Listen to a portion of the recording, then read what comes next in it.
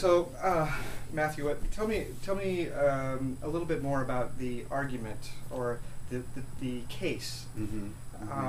I have people calling all the time and ask me about liberal arts colleges versus big universities, and we're here at Millsaps. How do you describe, or how do you make the point that kids ought to go, or at least consider, a small liberal arts college like Millsaps? Sure. Well, first of all, I mean, one of the broad things that we always try and communicate to students and families, and that we'd like for them to understand, is at its core sort of this issue of fit. First of all, so regardless of what book ranks any institution in what category for what reasons, ultimately, the choice for you should be about fit. And so for us, if that's a smaller, rigorous liberal arts college in the environment that we have here, then that's fantastic. I mean, we think educationally we do things a lot different, and as a consequence, we think that's a better choice for a lot of students. But whether families or students determine that a liberal arts college is quote unquote better than a state university, that ultimately is going to be their decision. And I think it's based largely on fit. Now, so first of all, we try to get that out there. Secondly, though, why do we think it's, what's different about it, and then why do we think that translates into a little bit better education? Because, I think most people would not argue that in the realm of higher education, from learning styles and learning outputs, that bigger is better. I mean, I don't know any higher ed professional that says large classrooms with limited interaction with faculty members, that's a good thing. I don't know anybody who's out there saying that. Now, we're not advocating that, that you remain in some small sheltered shell, and attend a small school where that might be the case. But we also think that the opposite's true at liberal arts college, that small doesn't mean sheltered. And classrooms are highly energetic and highly interactive the smaller they get.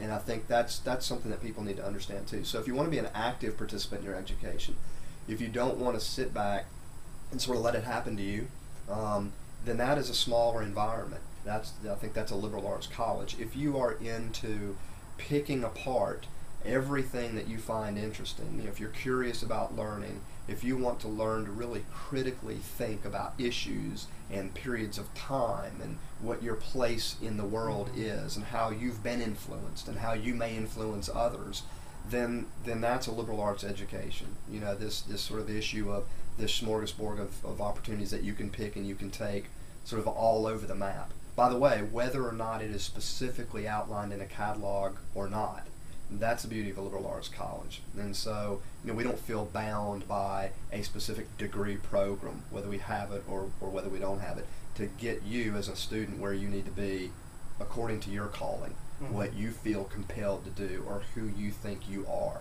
So we sort of ask people to consider really big questions. Who are you? What do you think you want to do as a human being? And then as a vocation, and then as a career, and then leading to paychecks or what have you. But it starts much broadly than that. That's us. And on that issue, I mean, I think some parents come to me and to my colleagues and are worried about whether or not their kids are going to get a job. So if I go to a liberal arts college and I get this kind of traditional liberal arts degree, that maybe I'm majoring in English or I'm majoring in psychology or just plain old biology, how's that going to get me a job in the 21st century? I need to have a skill. Yeah, you've had the same conversation with parents that we've had. Maybe we've all talked to the same parents. I think so. Actually, I think the more diverse the world becomes, the more diverse economies become, but yet at the same time, different countries, different cultures, different economies are much more intertwined than they ever have been.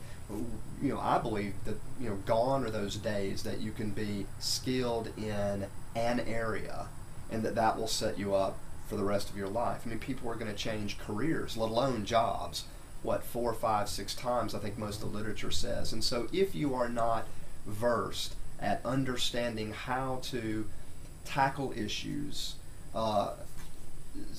prescribe solutions, and implement those solutions, and that's a liberal arts education, that is critical thinking, then it's going to be, we think, a tougher road to hoe.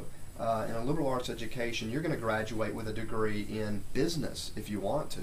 A place like Millsaps, where you can get an accounting degree, where you can get an MBA here, or you can get a degree in classics or history or you can be a pre-med student and go to medical school. I mean, the fact of a liberal arts education stereotypically has this sort of, oh, you're going to be a history major, or you're going to study Shakespeare for 4 years, and then you're going to get out and what are you going to do? You know, that whole joke about pizza delivering, you know, and that sort of thing.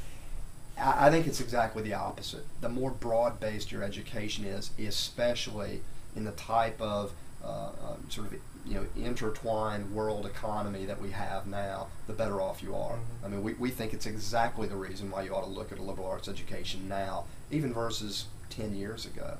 It's more important now than ever. I mean, so I think the point actually is this is the best time for that type of education. So that's really, really important for us. And yes, we graduate people, and for parents out there who are worried, you will graduate and you can get a job. You know, you can do those things.